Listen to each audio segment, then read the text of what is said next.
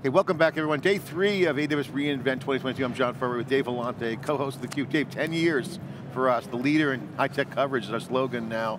10 years of reInvent, Dave. We've been to every single one except for the original, which we would have come to if Amazon actually marketed the event, but they didn't. It's more of a customer event. This is day 3, it's the machine learning, AI keynote, Swami's up there. A lot of announcements. We're going to break this down. We got Andy Thurai here, Vice President, Principal Analyst of Constellation Research. Andy, great to see you. You've been on theCUBE before, one of our analysts. Bring in the analysis commentary to the keynote. This is your wheelhouse, AI. What do you think about Swami up there? I mean, he's awesome. We love him. Big fan of theCUBE, and we're fans of him. But he got 13 announcements. A lot. A lot. So, well, some of them are, first of all, thanks for having me here. And I'm glad to have both of you on the same show attacking me. I'm just kidding. But some of the announcements really sort of like a game changer announcements, and some of them are like, meh, just plug in the holes what they have. And then a lot of just golf claps in the meeting today. And you could have also noticed that when he was making the announcements, the clapping volume difference, you could say, which is better, right? But some of the announcements are really, really good. Particularly we talked about one of that was, Microsoft took the route of having the OpenAI in there, doing the large language models, and then they were going after that, having the transformer available to them. And Amazon was a little bit weak in that area, so they don't have a large language model, so they are taking a different route, saying that, you know what, I'll help you train the large language model by yourself, customized models, so I can provide the necessary instance, I can provide the instant volume, memory, the whole 9 yards, so you can train the model by yourself without depending on them, kind of thing. So Dave and Andy, I want to get your thoughts, because first of all, we've been following Amazon's deep bench on the infrastructure pass. They've been doing a lot of machine learning and AI, a lot of data. It just seems that the sentiment is that there's other competitors doing a good job too, like Google, Dave, and I've heard folks in the hallway, even here, ex-Amazonians saying, hey, they're training their models on Google, then they bring them to SageMaker, because it's better interface. So you got Google making a play for being that data cloud. Microsoft's obviously putting in a great kind of package to kind of make it turnkey. How do they really stand versus the competition, guys? Good question. So they, each have their own uniqueness and the variation that take it to the field, right? So for example, if you were to look at it, Microsoft is known for its industry related things that they've been going after, industry verticals and whatnot. So that's one of the things I looked here, they had this omics announcement, particularly towards that healthcare genomics space. That's a huge space for HPC related AI ML applications.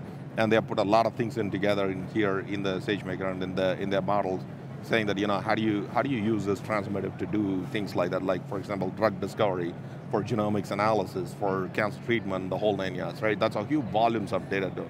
So they're going in that healthcare area. Google has taken a different route. I mean, they want to make everything simple. All I have to do is that I got to call an API, give what I need, and then get it done. But Amazon wants to go at a much deeper level, saying that, I want to provide everything you need. You can customize the whole thing for what you need. So to me, the big picture here is, and Swami references, hey, we're a data company, we started, he talked about books, and how that informed them as to what books to place front and center. Here's the big picture in my view. Companies need to put data at the core of their business, and they haven't. They've generally put humans at the core of their business, and data and now machine learning are at the outside, in the periphery. Amazon, Google, Microsoft, Facebook have put data at their core. So the question is, how do incumbent companies, and he mentioned some, Toyota, Capital One, Bristol Myers Squibb, I don't know, are those data companies, we'll see. But the challenge is, most companies don't have the resources, as you well know, Andy, to actually implement what Google and Facebook and others have. So how are they going to do that? Well, they're going to buy it, right? So are they going to build it with tools?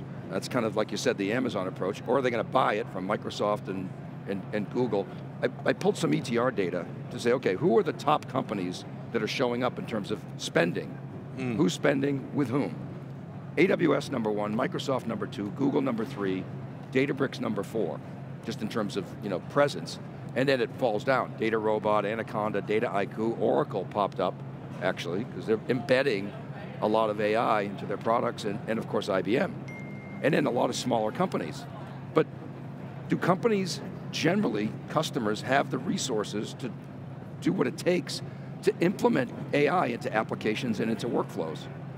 So a couple of things on that. One is, when it comes down to, I mean, it's no surprise that the top three are the hyperscalers, because they all want to bring their business to them to run the specific workloads. And the next biggest workload, as he was saying in his keynote, are two things. One is the AI ML workloads. The other one is the heavy unstructured workloads that he was talking about. 80%, 90% of the data that's coming off is unstructured. So how do you analyze that? Such as the geospatial data he was talking about, the volumes of data you need to analyze, the deep neural network you got to use. Only hyperscalers can do it, right? So there's no wonder all of them on top. For the data, one of the things they announced, which not many people paid attention, there was a zero ATL that they talked about. What that does is a little bit of a game-changing moment in a sense that you don't have to, for example, if you have to train the data, if the data is distributed everywhere, if you have to bring them all together to integrate it to do that, it's a lot of work to doing the ETL. So by taking Amazon Aurora and then Redshift, combine them as a zero or no ETL, and then have Apache Spark applications run on top of it, analytical applications, ML workloads. That's huge, so you don't have to move around the data. Use the data where it is. I think you said it, they're basically filling holes, right? They created this, suite of tools, let's call it. You might say it's a mess. It's not a mess, because they're really powerful, but they're not well integrated, and now they're starting to take the seams, as I say. Well, yeah, that's a great point, and I would double down and say, look, I think that boring is good. We had that phase in Kubernetes hype cycle where it got boring, and that was kind of like, boring is good. Boring means we're getting better, we're invisible. That's infrastructure, that's in the weeds, that's in between the toes, details, it's the stuff that we have to get done. So you look at their 40 new data sources with Data Wrangler, 50 new app flow connectors, Redshift, AutoCog. This is boring, good, important shit, Dave. The governance stuff? You got to get it, and the governance is going to be key. So to me, this may not jump off the page. Adam's keynote also felt a little bit of, we got to get these gaps done in a good way. So I think that's a very positive sign. Now, going back to the bigger picture, I think the real question is, can there be another independent cloud, data cloud? And that's, to me, what I try to get at my story, and your breaking analysis kind of hit a home run on this, is there's interesting opportunity for an independent data cloud. Meaning something that isn't AWS, that isn't Google, isn't one of the big three, that could sit on its own. Let me give you an example. I had a conversation last night with a bunch of ex-Amazonian engineering teams that left. The conversation was interesting, Dave. They were like talking, well, Databricks and Snowflake are basically batch, okay, not transactional. And you look at Aerospike, I can see their booth here. Transactional databases are hot right now. Streaming data is different. Confluent's different than Databricks. Is Databricks good at hosting? No, Amazon's better. So you start to see these kinds of questions come up where, Databricks is great, but maybe not good for this, that, and the other thing. So you start to see the formation of swim lanes or visibility into where people might sit in the ecosystem. But what came out was transactional, and batch, the relationship there, and streaming real time, and versus the transactional data. So you're starting to see these new things emerge. Andy, what's your take on this? You're following this closely. This seems to be the alpha nerd conversation, and it all points to who's going to have the best data cloud, say data super cloud, as I call it. What's your take? Yes, data cloud is important as well, but also the computational that goes on top of it too, right? Because when the data is like unstructured data, it's that much of a huge data, it's going to be hard to do that with a low amount of compute power. But going back to your data point, the training of the AI ML models require the batch data, right? That's when you need all the historical data to train your models. And then after that, when you do inference of it, that's when you need the streaming real-time data that's available to you so you can make an inference. One of the things what they also announced, which is somewhat interesting, is you saw that they have like 700 different instances geared towards every single workload. And there are some of them very specifically run on the Amazon's new chip, the Inference Inf2 and the Trainium TR1 chips. That basically not only has a specific instances, but also is run on a high-powered chip.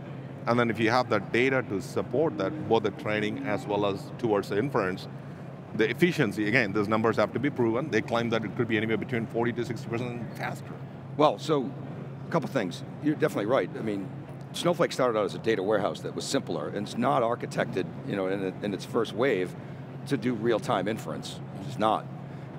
Now, how could they, the second point is, Snowflake's 2 or 3 years ahead when it comes to governance, data sharing. I mean, Amazon's doing what it always does. It's copying, it's customer driven, because they probably walk into an account and they say, hey, look what Snowflake's doing for us.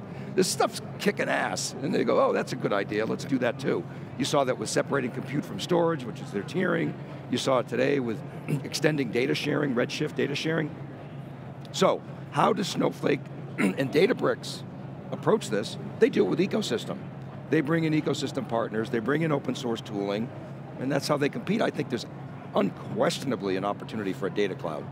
Yeah, and I think the super cloud conversation, and then Sky Cloud with Berkeley paper, and other folks talking about this kind of pre-multi-cloud era. I mean, that's what I would call us right now. We're kind of in the pre-era of multi-cloud, which, by the way, is not even yet defined. I think people use that term, Dave, to say, oh, it's some sort of magical thing that's happening. Yeah, people have multiple clouds. They end up by default, not by design, as Dell likes to say.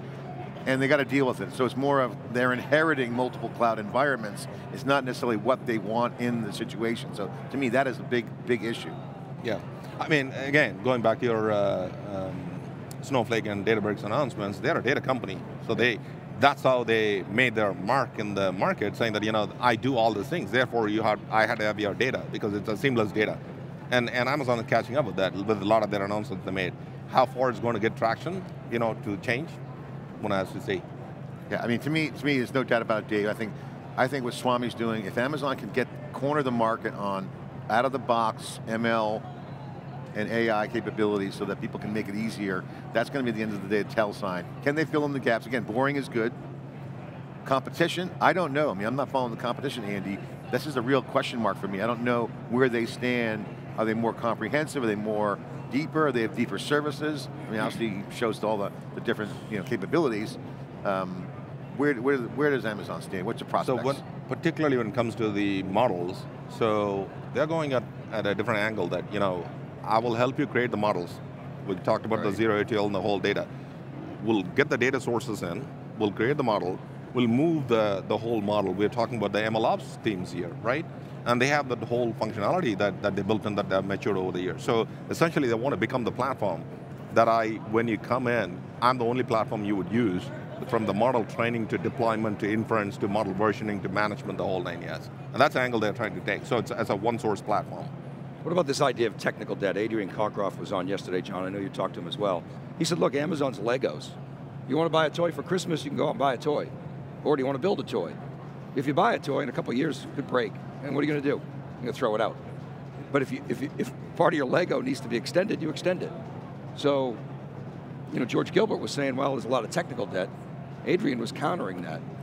Does Amazon have technical debt, or is that Lego blocks analogy the right one? Well, I talked to him about the debt, and one of the things we talked about was, what do you optimize for? EC2 APIs or Kubernetes APIs? It depends on what team you're on. If you're on the runtime team, you're going to optimize for Kubernetes, but EC2 is the resources you want to use. So I think the idea of the 15 years of technical debt, I don't believe that. I think the APIs are still hardened. The issue that he brings up that I think is relevant is, it's an and situation, not an or. You can have the bag of Legos, which is the primitives, and build a durable application platform, monitor it, customize it, work with it, build it. It's harder, but the outcome is durability and sustainability. Building a toy, having a toy with those Legos glued together for you, you can get to play with, but it'll break over time, then you got to replace it. So there's going to be a toy business, and there's going to be a Legos business, make your own. So who are the toys in AI? Well, out of the box. And who's who are the Legos? So you're asking about what toys Amazon building? Yeah, I mean, Amazon clearly is Lego blocks. If people are going to have out-of-the-box solutions, what about Google? What about Microsoft? Are they basically more building toys, more solutions? So Google is more of building solutions angle, like I give you an API kind of thing. But if it comes to vertical industry solutions, Microsoft is ahead, right? Because they have had years of industry experience. I mean, there are other smaller clouds that are trying to do that too, IBM being an example. But now they are starting to go after the specific industry use cases. They think that through. For example, the medical one we talked about, right? So they want to build the health lake, security health lake that they're trying to build, which will HIPAA compliant, and it'll provide all the European regulations, the whole 9 yards, and it'll help you personalize things as you need as well. For example, if you go for a certain treatment, it could analyze you based on your genome profile, saying that the treatment for this particular person has to be individualized this way. But doing that requires enormous power, right? So if you do applications like that, you could bring in a lot of this, whether healthcare, finance, or what have you, and then it'd be easy for them to use. What's the biggest mistake customers make when it comes to machine intelligence, AI, machine learning? So many things, right? I could start out with even the model. Basically, when you build a model, you should be able to figure out how long that model is effective, because as good as creating a model and going to the business and doing things the right way, there are people that they leave the model much longer than it's needed. It's hurting your business more than it is. It could be things like that. Or you're not building a responsible AI-related things. You're having a bias in your model. There are so many issues. I don't know if I can pinpoint one, but there are many, many issues. Responsible AI, ethical AI. All right. Well, we'll leave it there. You're watching theCUBE, the leader in high-tech coverage. Here, day 3 at reInvent. I'm John Furrier with Dave Vellante, with Andy joining us here for the critical analysis and breaking down the commentary. We'll be right back with more coverage after this short break.